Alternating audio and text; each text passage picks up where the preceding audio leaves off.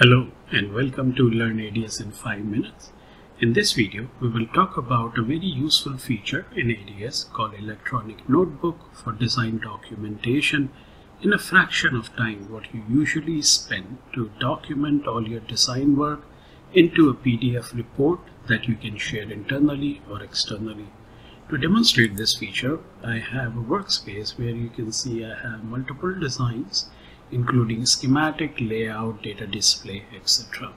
Now if I have to open each of these designs and take snapshots to be included in my report, that's going to waste a lot of my time and it will take good amount of effort to do so. Instead, we can use Electronic Notebook in ADS to ease the entire process and create the desired report in a shortest possible time. Let's see how to use this feature. Now to get started, you can simply right click on your workspace name, go to new, and you will get an option called Notebook. And here you can give Notebook any name. For example, I'm going to give it Demo Report. And then the Notebook panel will open.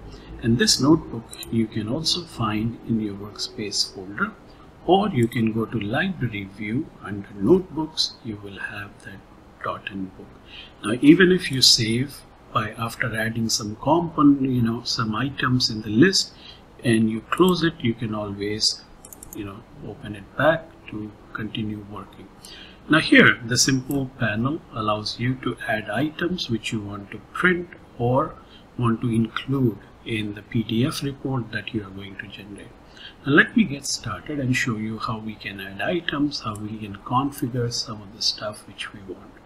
Now in this case, let's say I would like to use certain design in my library which is more focused on an MMIC amplifier design.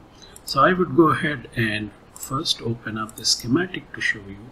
So here is the test bench of MMIC amplifier, and then you can see I also have a sub-circuit design which basically has the schematic view and also it has a layout view. Similarly, you can have multiple designs in your workspace. Now the simple thing I can do from here is to simply drag and drop this cell or the view, whatever you need, into the notebook panel. And here you can see the schematic view is added. Now as this is a top level design containing some subnetworks, you don't need to explicitly drag and drop those subnetworks onto notebook. You can simply right click on the item and you can decide to add a subcircuit, and out of many subcircuits you might want to select or deselect anything which you want to get included in the report. And again, the subcircuit level limit is unlimited, but again you can control how many levels of hierarchy you would like to include in the report. In my case, I only have one level hierarchy, so I simply click OK. And now you can see I have the subnetwork which is also included inside the test bench or below the test bench. Alright. Now if I also need the layout, I can simply drag and drop the layout view into my notebook panel. Similarly, if I also want to include the stack up information for somebody to see, I can even drag and drop the stack up information into the notebook panel. Similarly, you can keep on adding as many designs or cells or views, whatever you need. In my case, I would go ahead and add my laminate multi-technology assembly schematic. And again, like previously, I can add the sub-circuit which is included in that assembly. At the same time, I would also go ahead and open the layout and add the layout view of my laminate assembly. Pretty simple, right? Now if I need to add data display, I can go to data display category here, and here you can see I have a test bench complete assembly with flip chip. I can add it in this order, and I also have data display for my MMIC amplifier, and I can add that as well. Again, to reorder things in the right context, you can also drag and drop this item anywhere you want. Now in many cases, your data display can contain multiple pages. By default, all pages of your data display will be included. But in case you want a specific page to be included in the report while leaving other, you can go ahead, click on this drop down and select the right page which you want to include. Now let's say I had 10 pages in my data display, but I only want to include first 2. So I can first go ahead and select the first page, again drag and drop the same data display, and this time I can go ahead and select another page. So this way you can keep on adding as many pages as you want. Now once you are doing it, you can also go ahead and look at the print preview just to check how the overall appearance is.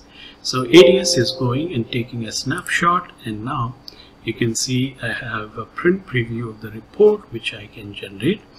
In this case, it's a schematic view, and at the top right hand side you can see the library name, the cell name, and the view name which you are looking at. So this way there is no confusion on which design you are seeing. Again, by going here, you can see the data display page, you have the sub network or the actual MMIC design, you have the layout view, also have the stack up information, including all the substrate layer and substrate vias. So everything is included, and you can see you hardly spent any time in creating such kind of report with great ease, including all the desired information.